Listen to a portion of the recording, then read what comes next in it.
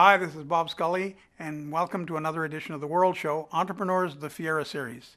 There was a show when I was a kid on TV. After school, I would run home because I didn't want to miss it. It was called The Friendly Giant. You may know it. It was on both sides of the border, and it had this huge, hulking actor who played the friendly giant, and he would hold the house in his hands. And you felt so safe because he was a kind man. He was powerful. He could protect you, but he was sweet as can be. And you're going to meet the friendly giant this week, Ron DeRico, who has founded a major security company, Impact Security. He's no stranger to drama, obviously. In that business, you get plenty of it, but he never loses his cool and he never loses his human warmth. This man was once homeless. And he told me after the interview, you know, to practice the craft of security, maybe it helps to have known insecurity. He did. And he disguised that from his parents, not to worry them, not to hurt their feelings. And he got out of homelessness and eventually found his way into the security business where his father and his mother had both worked in different capacities. And he slowly, very determinedly, brick by brick, built a fantastic company and never exhibiting some of the cliche characteristics that we associate with that business. He is not rough and ready. He is the friendly giant. Here's Ron DeRico. Ron DeRico, we're going to talk about Impact today and the company you've built because it's quite an impressive achievement entrepreneurially. But first, I cannot not begin with something that just jumped off the page when I read it. You, who are in security, one might call that a very straight-laced conservative business, you were once a homeless person. That is correct. How come? My mother and father, they moved in 1988 to 89 to Toronto, and the fear of leaving Winnipeg to go to a bigger city terrified me. And I was at a very vulnerable age. I was 17 going on 18, and I was terrified to go in that direction. I didn't think it would agree well with me. I chose to stay behind and basically had to find my own way. My mother and father by no means neglected myself, but I basically lived on the mercy of other people, from a couch to a basement to a room, from a hotel to whatever I could find. Not homeless as in on the streets in a cardboard box, but not having a residence to call your own was very distressing, and giving an appearance that everything was fine when it wasn't. I certainly wish they had shelters out there to help a guy out back then like they do now. And it's become quite dangerous to be homeless. Absolutely, and working. I was working full time and going to school. It was very tiring. But anything to put a roof over my head and to get to the next step in life was my focal point. But if I read the research correctly, your father was in the security business himself. Your mother was in loss prevention, I believe, at Woolco. What in the world did they think their son was up to? I'm surprised they didn't come back and grab you by the scruff. Well, I kept a lot of things quiet, and I kept to myself. I wasn't proud of my personal situation, so I kept it very discreet, and I knew that it wasn't going to be permanent. I was just going to be focusing on getting ahead, and I made a promise that I would come back and revisit my situation and remember that going forward to help other people in my situation when the chance I was able to do so. Which you've done. You've contributed to many causes, I've noticed. Thank you. Yes, very passionate about that. For instance, one day I turned on the news on CBC. You're based in Winnipeg, Manitoba. It's a big city. It's the capital of the province of Manitoba.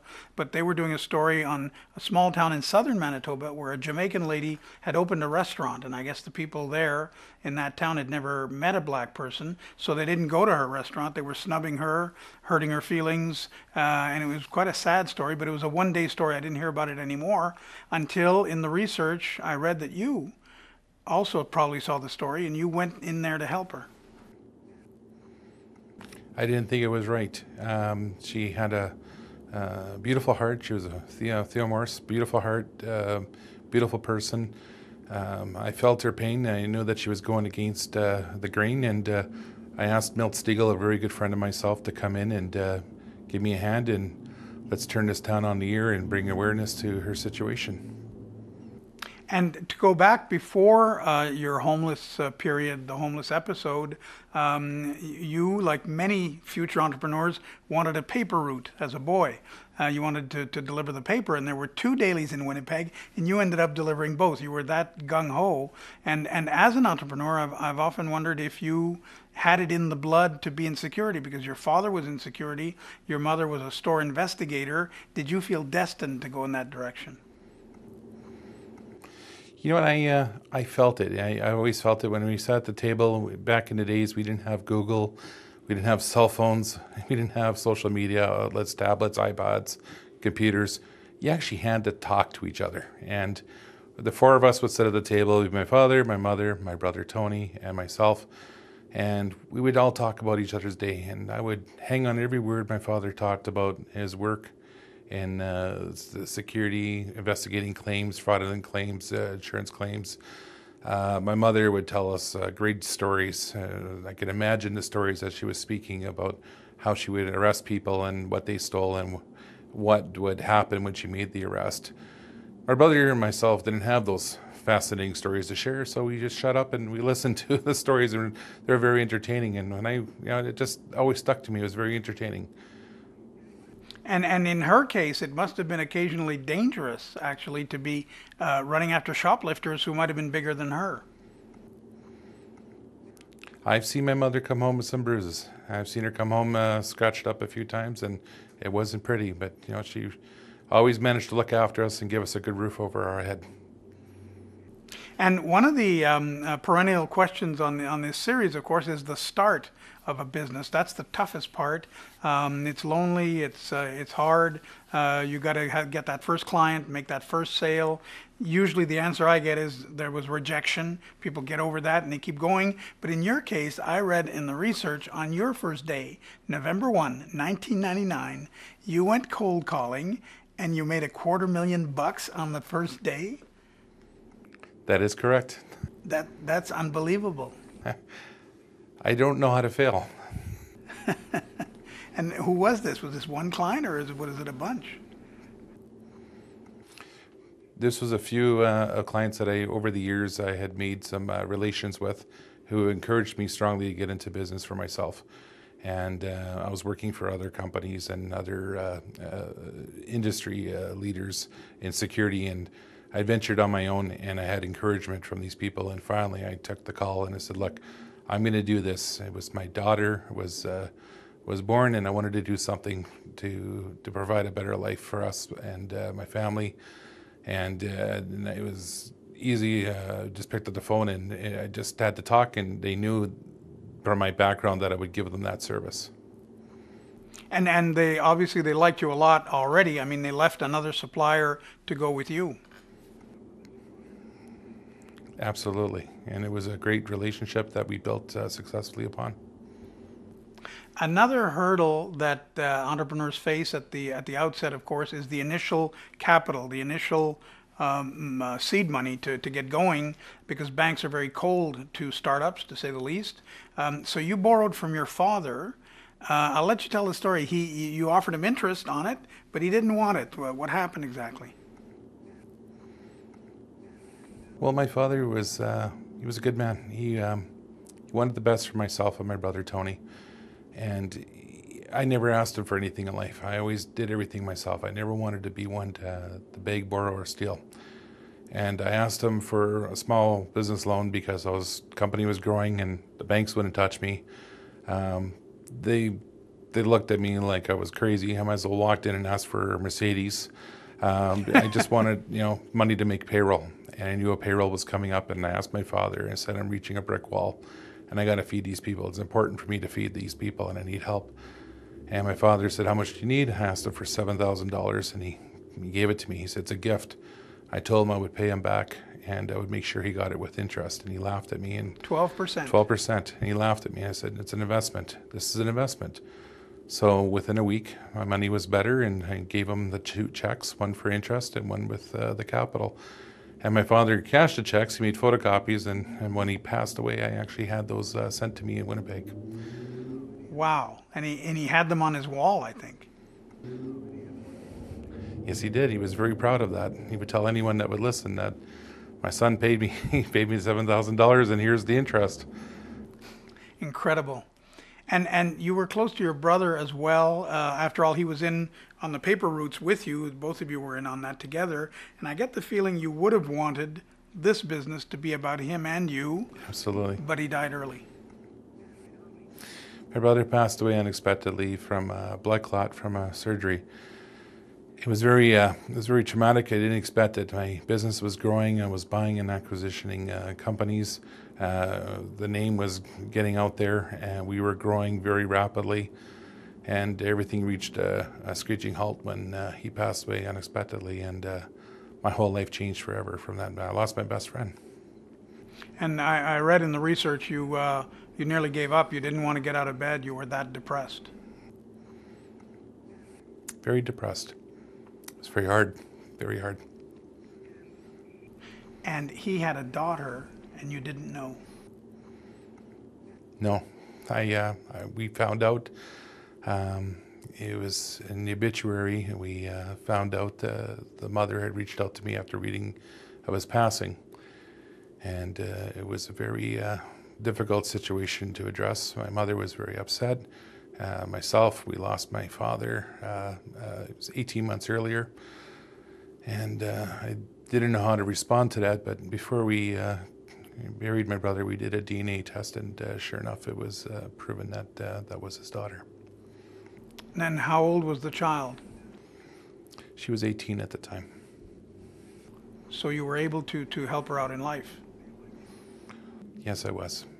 And to get back to your entrepreneurial story, something very interesting I noticed, as you say, you were acquisitioning companies, but you weren't boastful about it. You weren't trumpeting it. Quite the opposite. You were keeping it discreet, and it reminded me of somebody, a real estate developer, buying up plots of land on the same block, but he does it unbeknownst to anybody until he's got the whole block. It's sort of the way you prepared your company. Yes, I did. I would buy them, and what I would do is I actually kept them very quiet, and I would nurture them, get them strategically in place, and then I flipped the switch in August of 2005 and brought them under the Impact banner. So nobody realized until you flipped that switch how big this would be. Impact was a very loud presence when we walked into the marketplace. No one saw it coming. And now you have something like 3,000 employees. That is correct.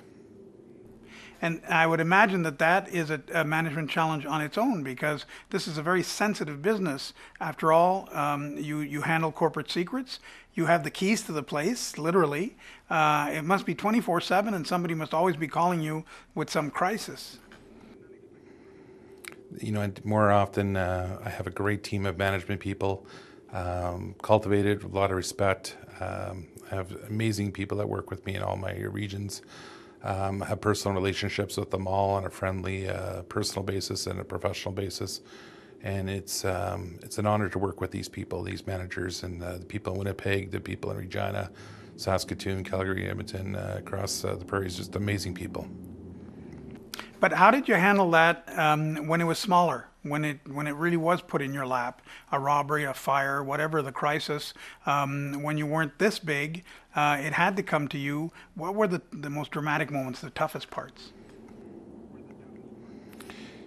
I never took the assignment lightly. Anything that came to me, I always made sure I personally put my involvement in, a sense of urgency, and I always made sure that the client felt safe and secure. I always made sure that the client was looked after. They came to me with being a victim. They needed someone they could trust, someone that would look after them, and I gave them that because I always took on the responsibility. Whatever their problem was became my problem, and I don't like problems. I fix problems. Now you're cheek to jowl with law enforcement. You're in an area that's very similar, but they have power of access, power of search.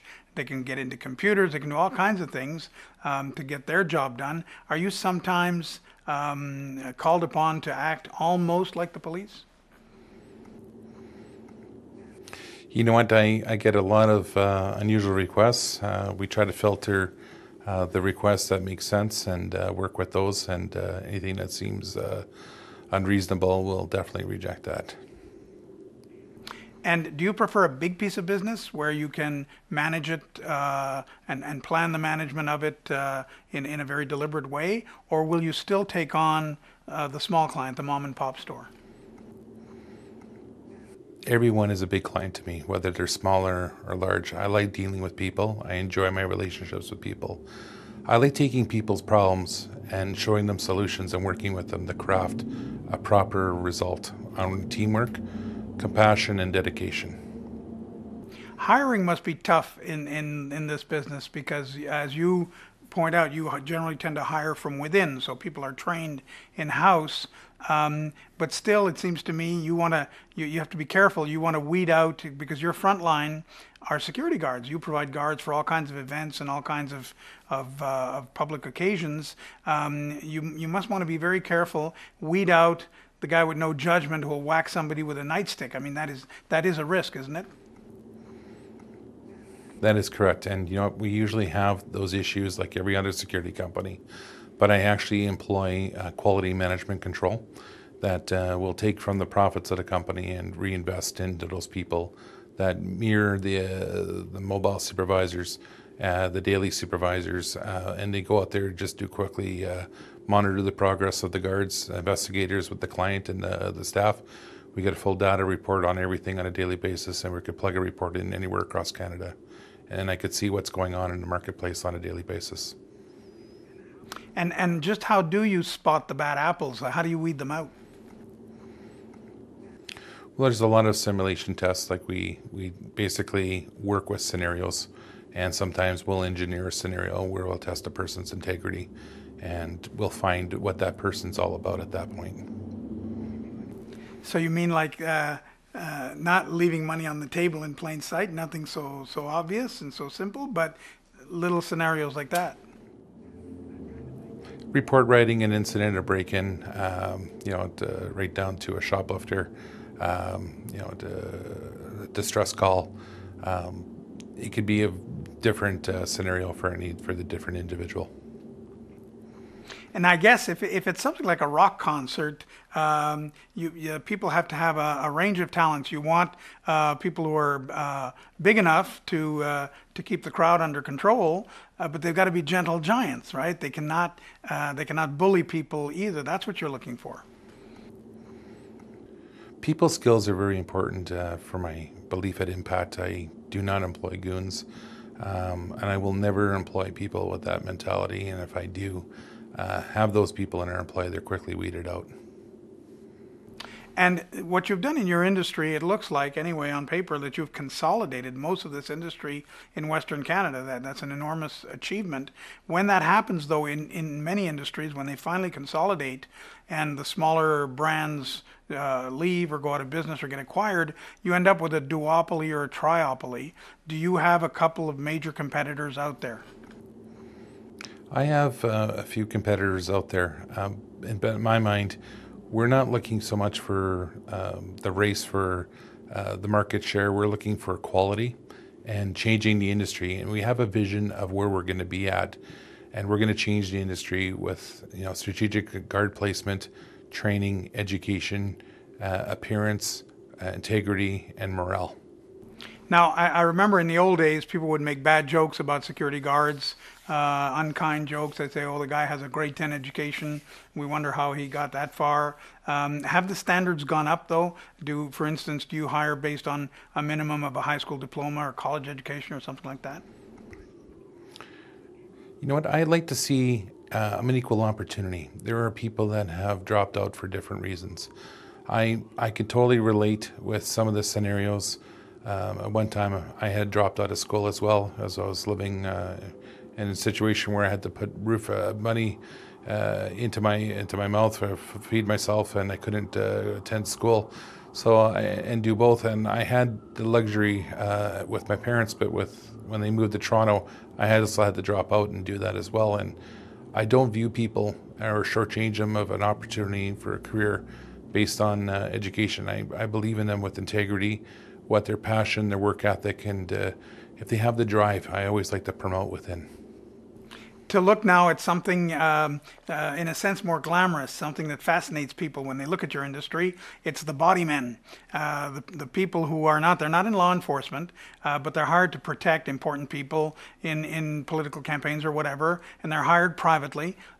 So they have a lot of the attributes of the Secret Service. You know, they've got the earpiece and sometimes the weapons permit and so on. And it looks like quite a fun job. Do you do some of that? Yes, we do. And when we do those assignments, we always strategically place the right personnel to take on those assignments, because it's very crucial